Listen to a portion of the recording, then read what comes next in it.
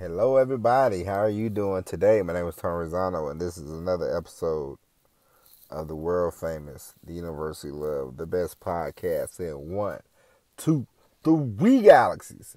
But, ladies and gentlemen, you and I, we just call this show Online Marketing Moves, and we are coming to you live today. Ladies and gentlemen, um, the sound quality might still be a little off because I had to get me a new microphone, so I'm using these Apple EarPods, and so hopefully, the quality is not that bad. But this weekend we'll get the microphone back and we'll be good to go. And ladies and gentlemen, you want to know something that I learned in the last 6 months? Ladies and gentlemen, you know what kind of content that if you want to get a lot of views on your content, you know what you should do? Do kids songs, okay? Let me tell you something, ladies and gents. I have a 11-month-old baby, okay? And these last few months, we started playing. We watched the same video over and over. It's like some lady named Miss Rachel. It's like Songs for Littles. And she teaches, it's like the first couple minutes is like, can you say mama? Can you say dada? And it has like 50 million views. And I'm like, whoa, And then it's this other thing that my wife discovered, something about Gracie's Corner. And they do the same kind of songs. Now, all these folks, all these cartoon people or whatever, they do the same kind of songs. Old MacDonald had a farm, E-I-E-I-O, Daddy Shark, doop doop doop doop doop doop doop doop doop doop doop doop doop. But I'm sitting there thinking sometimes I'm like, and I was telling my wife, and my wife she don't want to hear me, but I said, we got the camera downstairs. We could just start filming you, and you could do all these songs, and we can get 50 million views too, because. Ladies and gents, I don't know if you know this or not, but sometimes when I get home, it's like 7 o'clock in the morning, and I'm kind of exhausted, and then my wife's like, the baby didn't sleep good, I need a nap, and I'm like, all right. And so for an hour, I'll sit there on the couch like a zombie, and I'll turn on one of these YouTube videos. And my daughter's like, she's bobbing her head and she's staring at the TV, and I'm like, whatever works, I don't, I don't recommend that every day because I don't want her to get addicted to TV. I don't want her growing up like I did. TV was like your pal, you know what I mean? But at the same time, sometimes it's like thank goodness for television, But anyway, ladies and gents. That's just a little tip from me to you. I mean, I don't know. I would have to look more into it. I don't know if they make money or not, but they gotta make some type of money because you go to any kitty channel, millions of views. They got 100,000 subscribers, all this jazz. And the theme of the show today is there's so many angles. There's so many different avenues that you can go down when it comes to content. Don't ever think you have to do the same typical content as everybody else, And I just gave you an example. These kiddie shows, it's just put up a kiddie show, dress up like look at the guy, Blippy. My nephew who's turning 5 in 2 or 3 weeks. He used to love Blimpy, whoever. But it was a guy he used to wear like some kind of orange suspenders, And my nephew, I got a great picture of my nephew. He was wearing the little glasses, wearing the little Blimpy outfit. This guy has toys. This guy has commercials now. This guy has a whole bunch of crap, And it's like, that's cool. And I saw this, and my friend, because he owns a donut shop, and so he was trying to, get YouTube going a while ago, like 4 or 5 years ago, and we was discussing it, and he was telling me how big, this is before, way before I even thought about having children, but he was telling me about this kid that unwraps gifts on video, and I was like, that sounds dumb. And he's like, kids watch it, and I was like, that sounds dumb.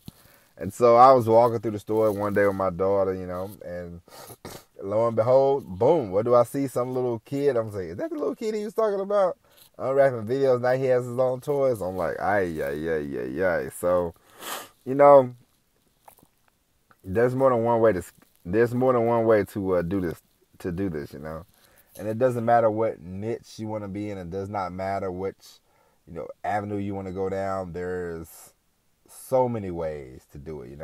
You see all these people now. I get stopped at least once a month.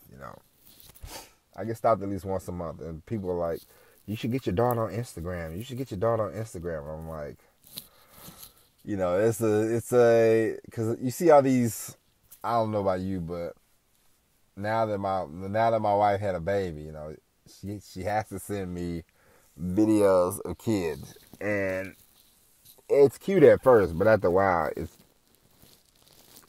it's driving me insane. Now, I want to delete my Instagram account anyway, but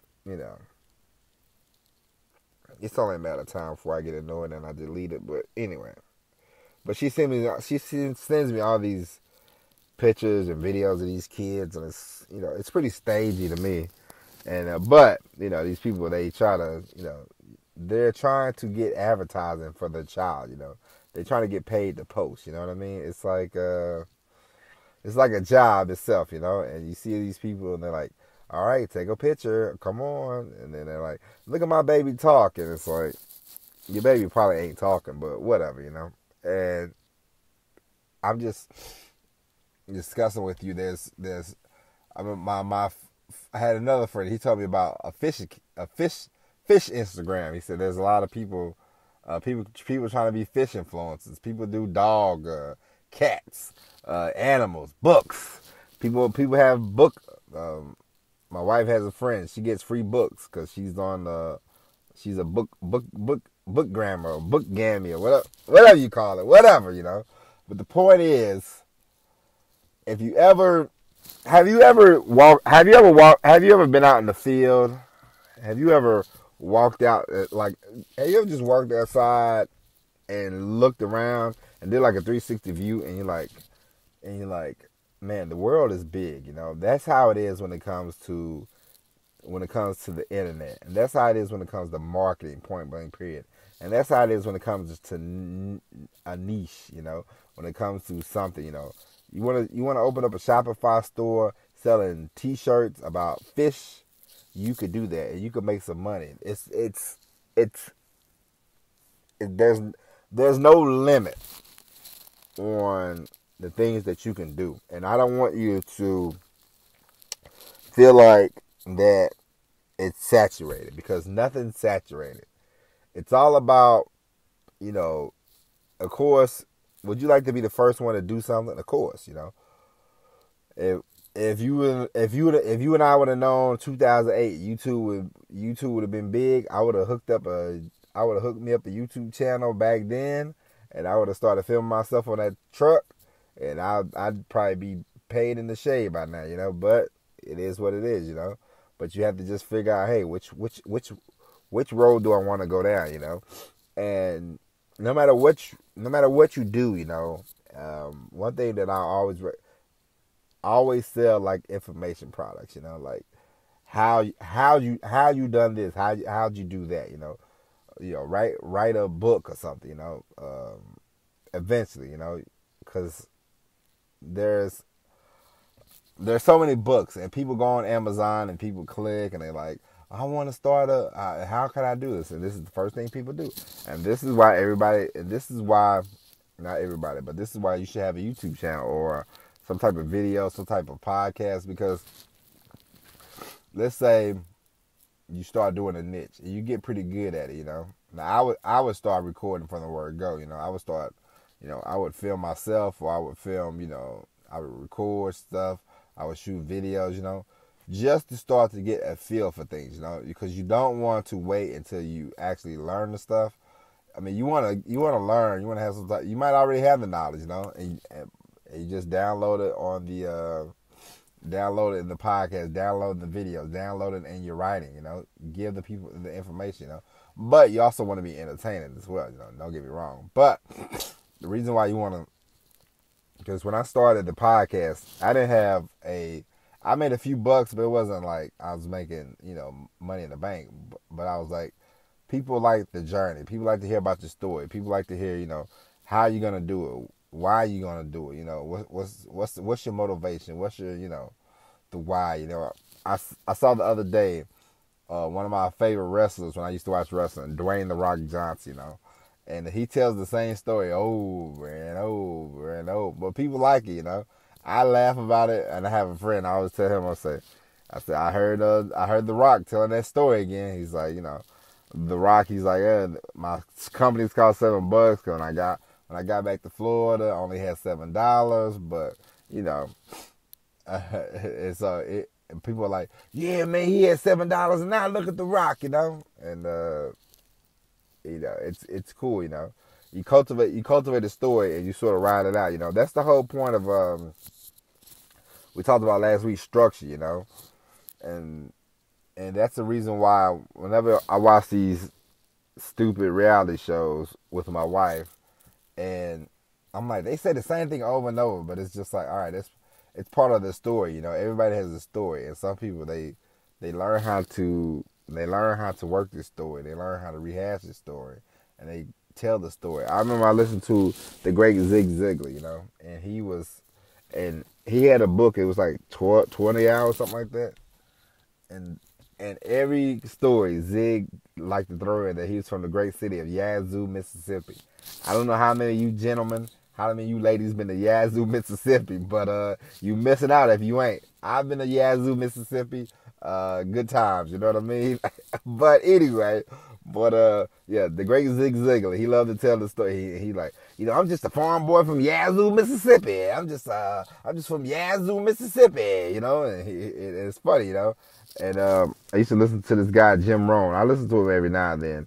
And Jim Rohn, he say, just a farm boy from Idaho, done good, And it's the same as, other people, other celebrities. You hear the story and they go, so what happened? And they tell the story over and over again.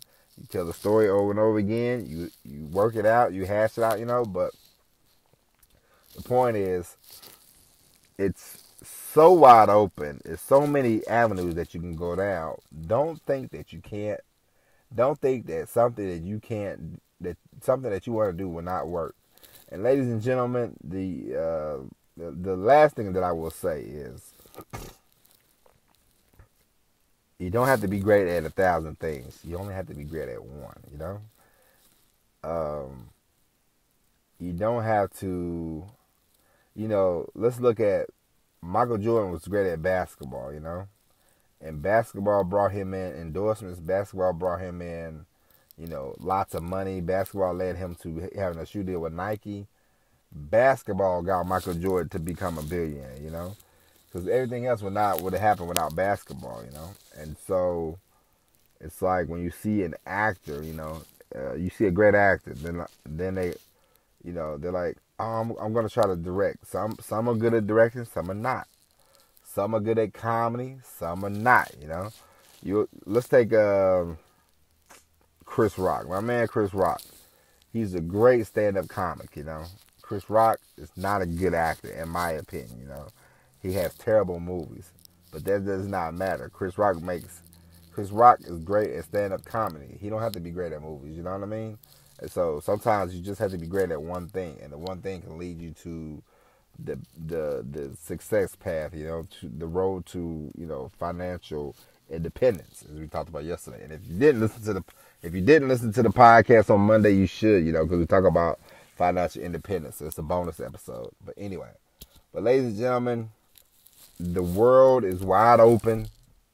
Don't think, oh man, it's too saturated. I used to, I got this book called Blue Ocean Strategy, and it talks about a lot of that kind of stuff. So don't ever think that it's, you don't have to go down the typical route either if you don't want, There's so many different avenues you can go down. But anyway, Ladies and gents, that is it for the podcast. We'll be back tomorrow with the all new episode of Online Marketing Moves. But until then, my name is Tony Rizano. Thank you for listening. And as always, everybody, peace.